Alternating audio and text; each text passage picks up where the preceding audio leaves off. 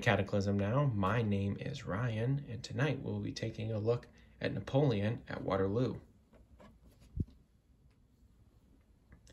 Rightfully heralded as a classic, Napoleon at Waterloo is an introductory war game depicting Napoleon's final battle of his reign.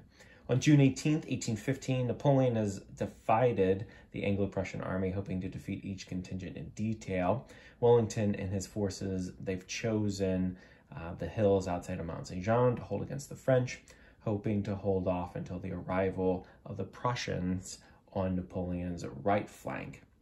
Now, only recently have I taken a proper dive into wargaming, but I have always heard of this game referenced in either articles, and conversations, and videos.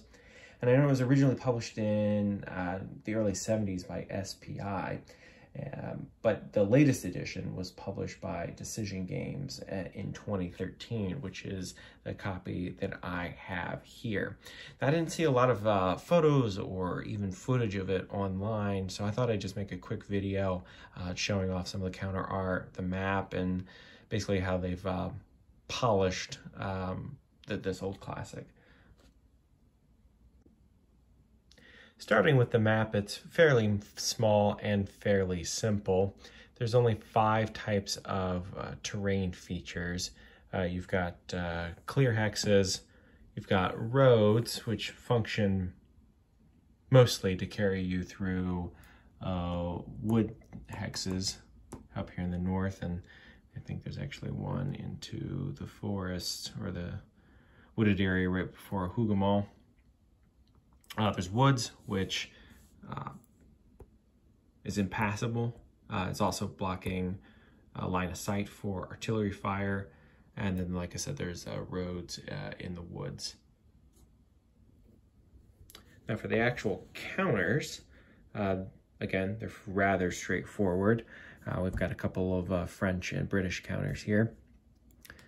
Historical designation, we have the combat factor, and we've got the movement factor. We've got infantry, cavalry, and of course, artillery. Now, they've abandoned the NATO symbols and adopted these silhouettes here, which I don't particularly mind. It's a nice change of pace. Nice colors. The art's not bad. The Prussians are done in this gray color here. They've got the same silhouette. Well, actually, no, it's a different silhouette as their British counterparts. And then these are obviously the British here.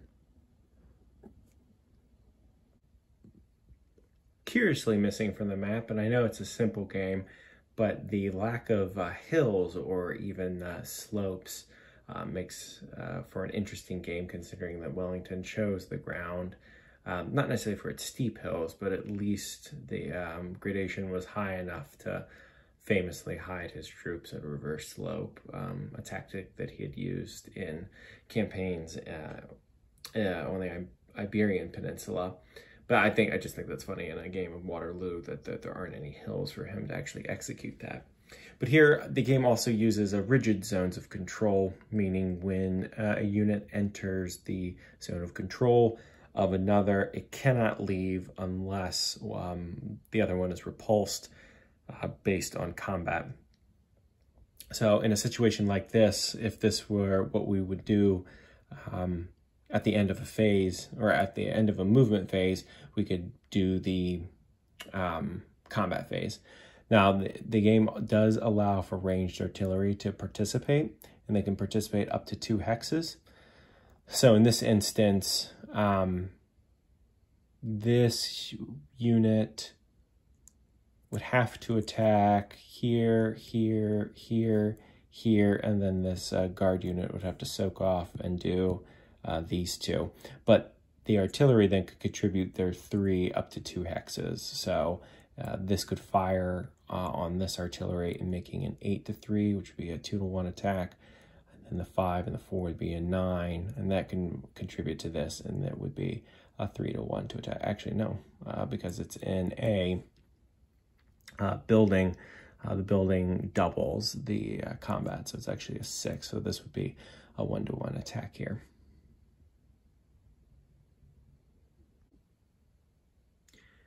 Victory conditions include a little bit of record keeping.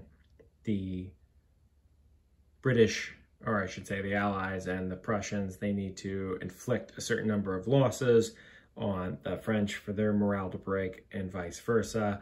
But there's an additional victory condition, and that's for the French, and they have to exit so many units from this northwest corner here. So essentially they have to smash the British line here, hold off the encroaching Prussians, and then have enough units escape off the northwest or northwest.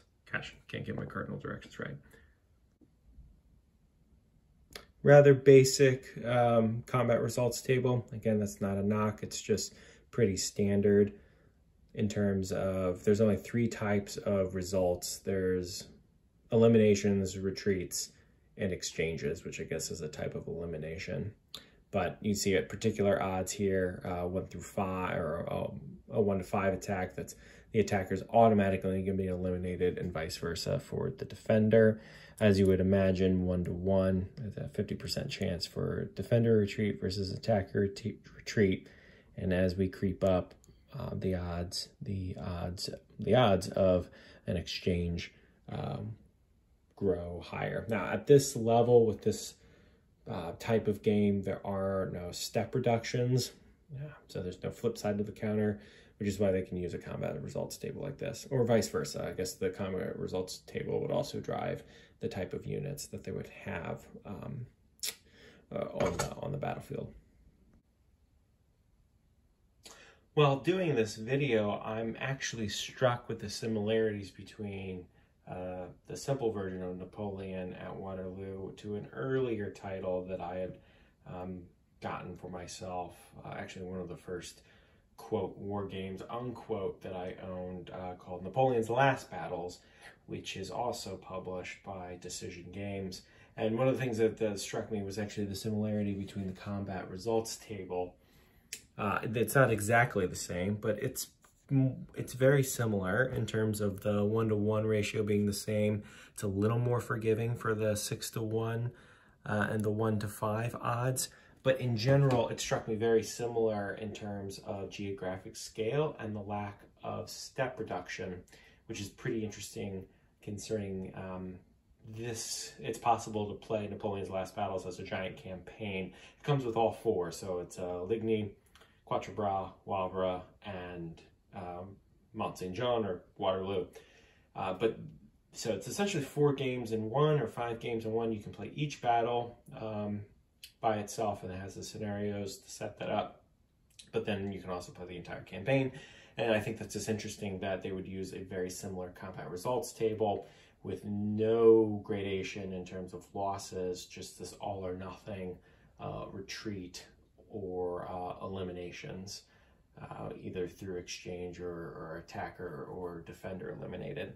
But it's not really a comparison video, but I'd just like to compare the maps, because I think they're fairly, the geographic scale is fairly the same.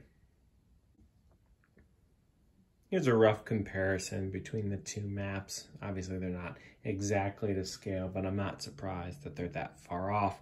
The distance between Hougoumont and La Hasainte is there's 2 hexes in between them here. In here, it's a little further. It's about 4, but then the distance from La Hasainte to Mont Saint Jean is only 3. And on this map, it's only 2 to 3.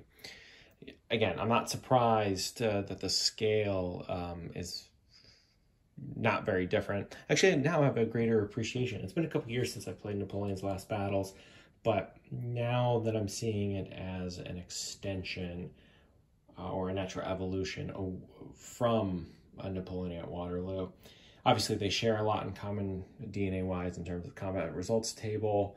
There's obviously a lot more units. But in the natural evolution, they add command control, they have weather, there's a lot of different rules that are added to it, but I can definitely see where it blossomed from Napoleon at Waterloo, and maybe I'll have to return to it sometime here in the future. Well, I can't say much more about Napoleon at Waterloo. There's a reason it's spoken so highly of and remains a staple of the hobby for the last 50 years, and I can definitely see it still being a staple 50 years from now. It's super simple, introductory level, again, deceptively simple. It's got a kind of chess-like component to it. Not very overwhelming. Again, a good introduction for for anybody interested in the wargaming hobby.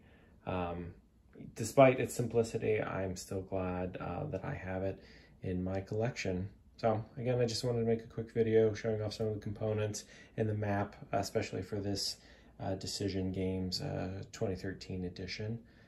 Thanks for watching.